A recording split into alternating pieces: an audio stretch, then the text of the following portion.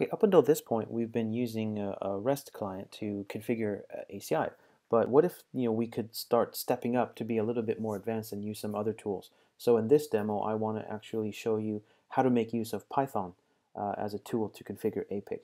Now, the good news here is if you're a networking person and not a programmer like me, you don't need to know how to write Python because there are tools out there that will actually generate a Python script for you. So one of those tools that I want to highlight here is something called ARyA, A-R-Y-A.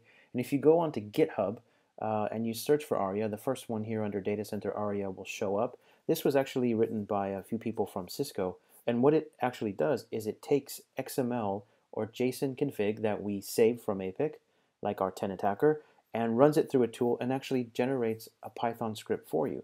So you don't need to know how to write Python in order to use Python if you have a tool like this. So if you make sure that you read the install instructions because there's a couple of dependencies here. It's not very hard. He calls it out. It's quite easy. There is one thing that you have to have also installed is the Cobra SDK, which is a different package. If you search for Cobra SDK in GitHub or Cisco.com, there's a set of short instructions on how to get it and how to easily install it. It's not that hard to do. So I've already taken the advantage of downloading both Cobra SDK and ARyA, and I've already run the install instructions, and we're going to go ahead and do it. So ARyA is a command line tool, so I'm going to go into my terminal, and I'm actually in the ARyA directory. If I just type ARyA, just to show you, it says, well, you've got to give me some arguments. You've got to tell me what file you want me to parse. Optionally, you've got to tell me the IP address of your APIC and your login credentials. So let's go ahead and do that. So I'm going to type ARyA at minimum -f, and I'll go ahead and take the hacker.json that we saved a little bit earlier, and I'll drop it here. I am going to use the other optional things for IP address and login, and I'll show you why I think that's useful. So let me go ahead and type that information in.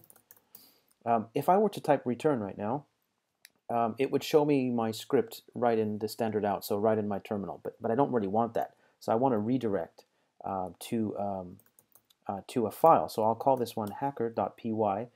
.py is the extension for a Python script.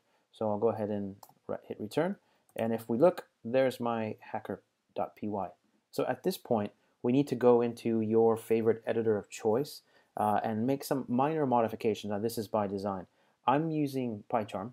So I'm actually going to go ahead and open hacker.py, and I'll just point out a few things. At the top of the script is your original JSON or XML code. Now this is all commented out, so don't worry about it. You can leave it there or you can delete it. The next thing to point out is the author of the tool has purposely built in an error because he wants you to review the code before you execute it. That's just good practice. So you want to make sure you go in and you delete those lines or comment them out. I'll just go ahead and delete them. The next thing I want to point out is this particular line here. Notice it actually has specific login and IPs of my APIC. Now that's because I used the arguments in the ARyA command line to do it. If you didn't put those arguments in the command line, that's okay. You can actually go in here and fill in the proper information for your particular environment. There's one last thing I want to point out, and I'll call this a little bit of a glitch, a little bit of a bug. This is the configuration of my tenant. Okay, there's not a whole lot going on, but towards the bottom, the first to the last line, or I guess whatever you call it, he's actually committing something called pol.uni, and normally that used to work, but in recent versions of APIC code, for whatever reason, it doesn't work.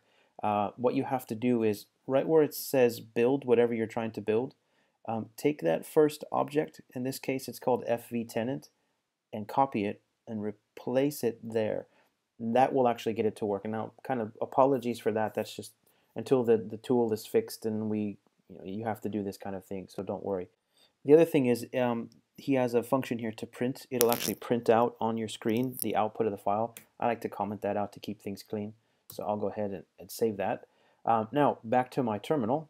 So if I were to type Python hacker.py, let's go ahead and just show you that if we go back to APIC, there is no tenant called hacker. So if I were to launch that script, it's actually going to give me a warning. But that's okay because I'm using HTTPS and I've got a self-signed certificate. But the result here is that, yep, there's hacker, there's my description, everything is good.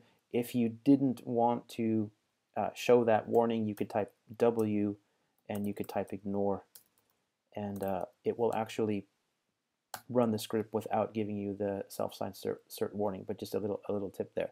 But think about it. That you could do this for any part of your ACI config, for your tenants, for anything. You can take, in fact, a whole working fabric, download the config, run it through ARyA, create your Python script, and let's say you were going to go to a different customer tomorrow. You could very quickly find and replace, tenant names or IPs, and then just play the script back, and literally in a matter of seconds, you could potentially have a whole ACI fabric up and running, in the best possible conditions. But that's a very easy example. So now you can confidently say you are a Python programmer because you have a tool like ARyA, and of course your customer doesn't really know that we're copying and pasting.